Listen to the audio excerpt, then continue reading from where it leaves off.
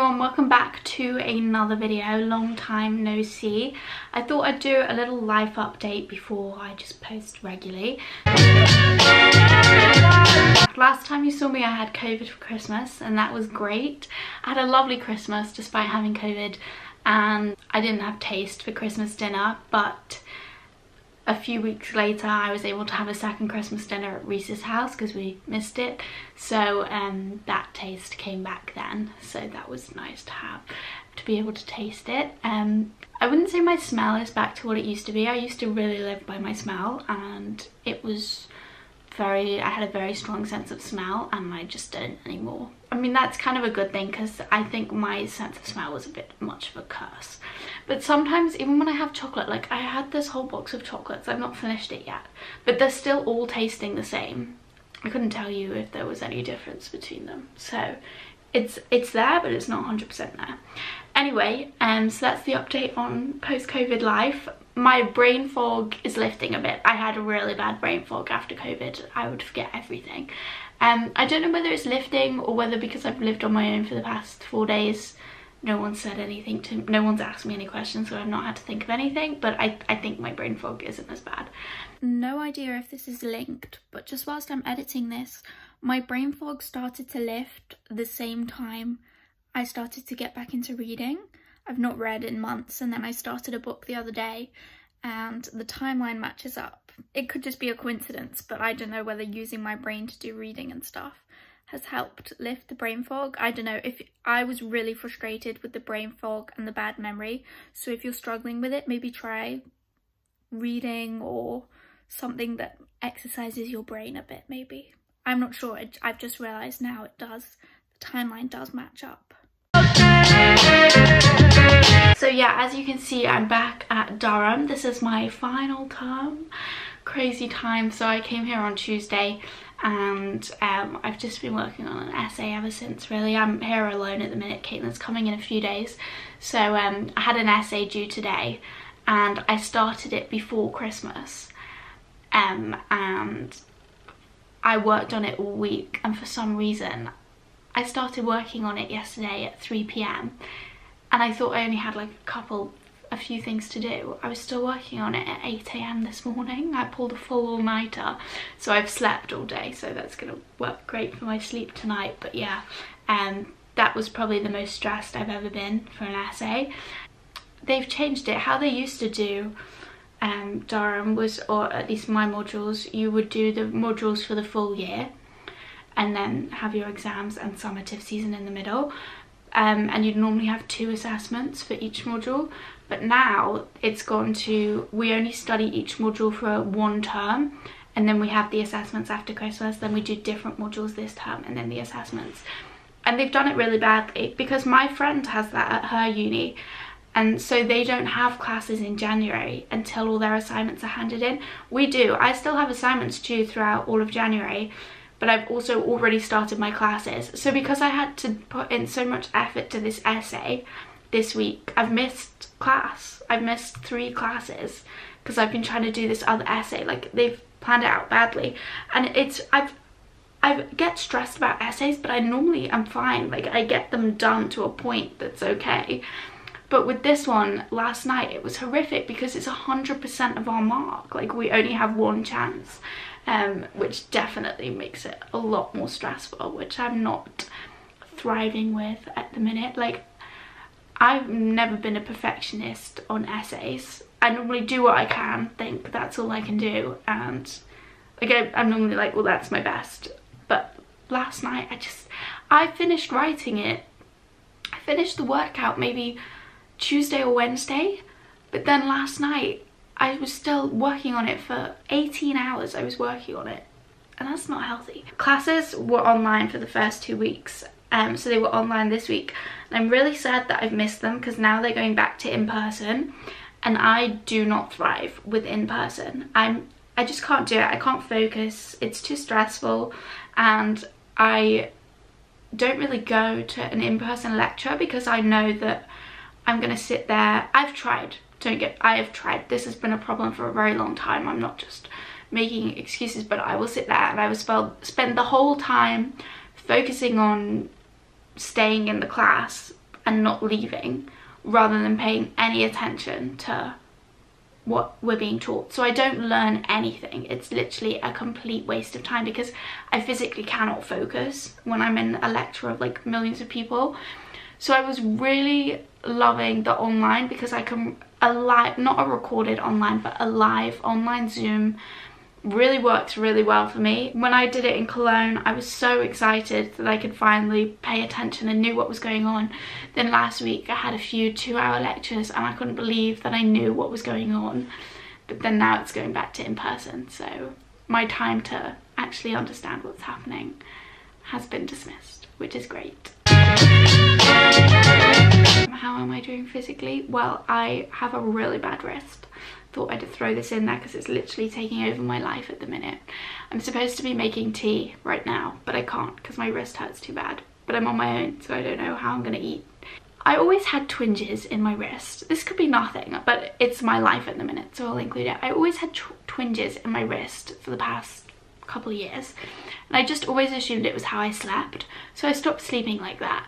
And in the past few weeks it started to get really painful, and it wasn't just when I was holding it at certain angles and stuff, it would just be painful in itself. And then last night, you'll see this, most of this is in a vlog, but I just brushed my hand on the desk. Like, I got up and just brushed my hand to steady myself, and it was agonizing. I thought I was gonna be sick and I was shivering. I don't know, I just got the worst pain in my wrist. And then since then it's been like really bad, but it's been quite bad for 2 weeks. I've been planning to go to the doctor. I was just seeing how it's gone, but today I literally just can't really use it, which is great. I've iced it, and after this I might go to Boots and get some ibuprofen or something. This was actually a real pain because this was agonizing for weeks, and that night after, I had to order takeaway because I couldn't cut up any food. When I ordered my takeaway, I couldn't even cut up my takeaway. There was bits of chicken. I couldn't even cut it up because I couldn't hold the fork. I couldn't even hold the fork, let alone move anything. My wrist was agony that day.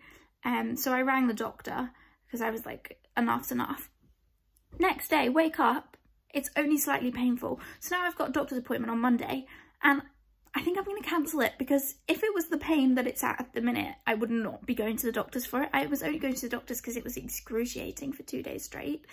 But now it seems like it's still back to twinges. So it's like how it was months ago. So thanks for that, body. I love you. Probably cancel the doctor's appointment now. I'm thinking it's probably repetitive strain because that's meant to be really painful, isn't it? But the thing is, my left hand is useless.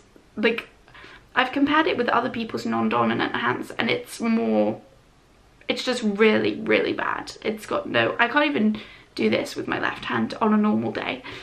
So I don't know, like, what was I doing that caused repetitive strain? Because it can't do anything, so why would I be using it? What else have I got to say? Oh yeah, health-wise in general, how is my well-being? It's okay.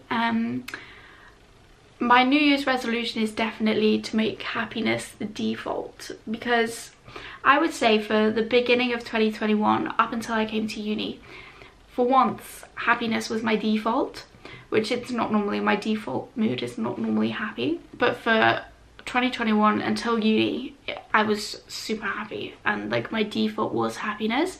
But then since I came back to uni, and even when I went home for Christmas because I'm back in uni, the default has not been happy. It's been very, very sad. So I'm trying to get that happiness back up. How I explain it is, when the default is happy, it doesn't mean you're happy all the time, but happiness comes easy, and little things make you happy, and you're just bobbing along, and something has to happen to get you into like a sad mood. Whereas at the minute, because happiness isn't the default, I've just been quite sad. But then also I find that when I feel like this, which I've always felt like whilst at uni, doing fun things and happy things are happy. Normally doing fun things make you happy, and then that happiness continues. Whereas for me, I feel like I run out of happiness if I do something too like bubbly or something. I feel like I run out. Like if I've had a really good day, then I'm only going to come crashing down so much worse. at the end of the day. So that's how I feel at the minute, but I'm trying to work on that. At the minute, I'm just so, my brain is like fuzzing because I have so many exciting plans for when I leave uni, and it's just this little hurdle of awfulness, because we all know I've never been a fan of uni. It's just this little hurdle that I have to get through, but I have so many plans for next year and I'm so excited for them, and I just can't wait to do them. But I'm like when someone's racing and they're held behind the thing, you know what I mean?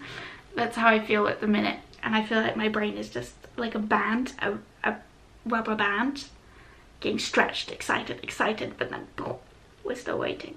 I hope you enjoyed that metaphor.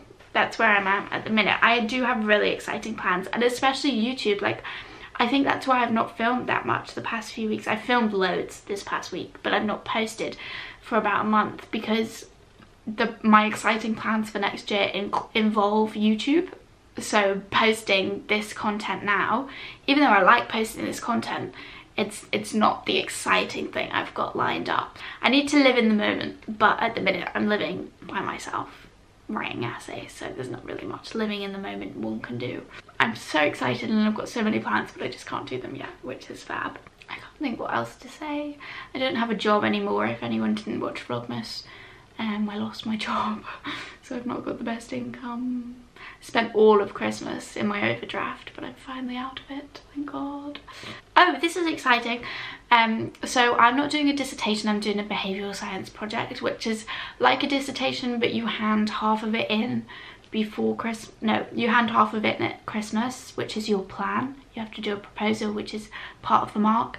And then, so that was a 2,000 word proposal. And then this term I do the experiment, and then I have to do a presentation, and then I hand in the write-up of it at Easter. And I got my proposal mark yesterday. I got 80%, which is the highest I've ever got, which is exciting. But then I found out it's only 25. That's the one module that's split, so everything else is mainly 100% of the module in one assignment. But for behavioural science, there's 3 parts to it, and my 80% is only 25% of the module, so that's a bit sad. I'm aiming to get a 2-1, hopefully. I think because I took French in second year, that really brought my grade down. I've not got hope of getting a first, because French really did me dirty, but hopefully I can get a 2-1. That's the aim. I think I worked out I'd have to have like 80 on everything to get a first, I think. I guess that is my life update. I hope you enjoyed. If you did, don't forget to like, comment and subscribe. I have exciting videos coming up, and I'll see you in them. Thanks for watching. Bye.